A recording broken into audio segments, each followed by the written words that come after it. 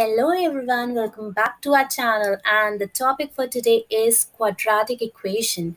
And in this video we are going to see how to determine nature of roots of a quadratic equation. So let's get started.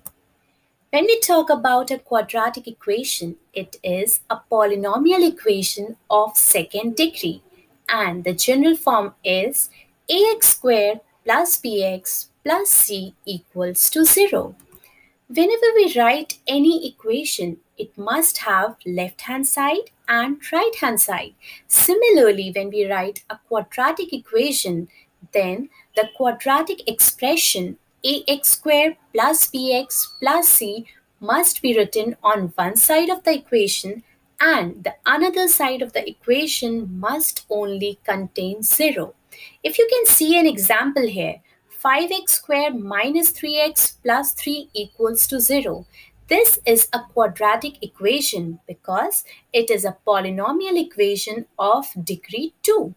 Now we shall see few important terms related to quadratic equation.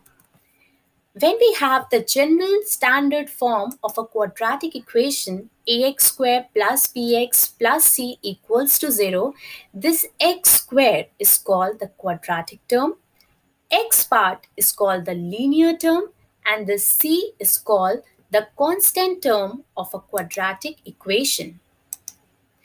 When we talk about the discriminant of a quadratic equation, so in order to calculate the discriminant, in order to know the nature of roots of a quadratic equation, let us see actually what has to be done.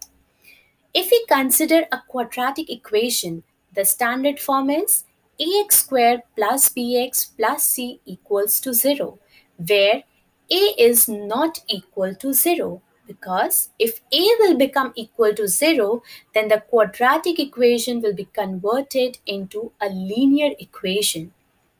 Now, since it is a quadratic equation and this variable x is having the power as 2, this means when you will solve this equation, you are going to get two roots. That means you are going to get two values that will satisfy this x. And the roots of a quadratic equation, they are given by the formula x equals to minus b plus minus under root b square minus 4ac upon 2a. And this formula is termed as quadratic formula.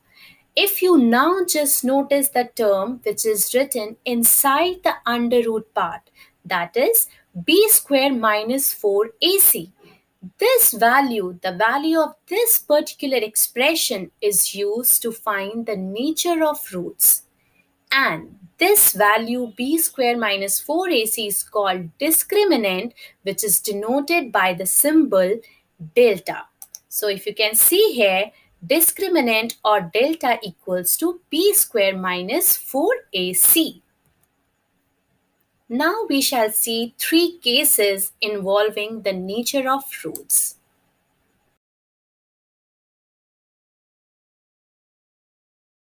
Now, as we have seen that how to find the discriminant of a quadratic equation, now we will focus on the three cases which will involve the nature of roots. So let us see what is case 1. When delta is greater than 0, now we know that delta means discriminant, that is b square minus 4ac greater than 0. Whenever we will have this condition, then we are going to have two roots for our quadratic equation. And what will be the nature of the two roots? They will be real and unequal. Or you may say that you will get two unequal real roots. Let us take up one example in order to support the case 1.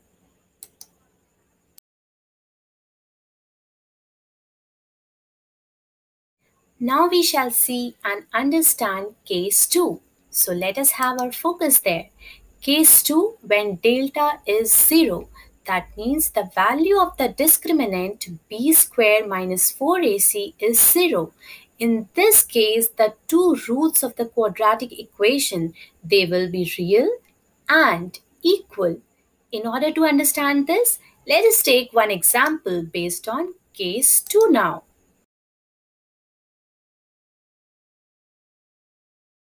Now we come to our last case, case 3, and let us see what it is.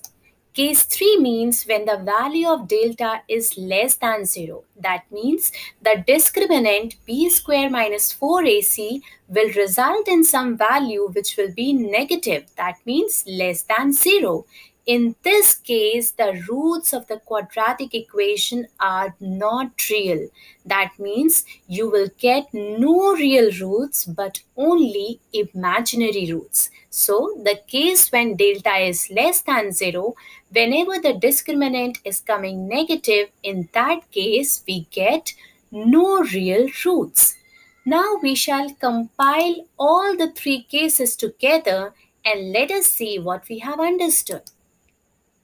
Now we shall see all the three cases together. So let us quickly see. First case is when delta is greater than 0. That means b square minus 4ac will come positive. Then you will have two unequal real roots.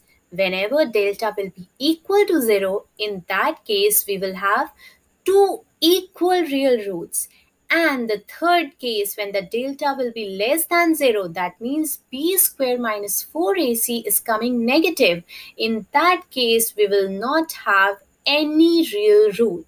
That means no real roots for the case when delta is less than 0. So this was all about the nature of roots of the quadratic equation, and in the next video we shall see few more things related to the quadratic equation. Till then, thank you so much.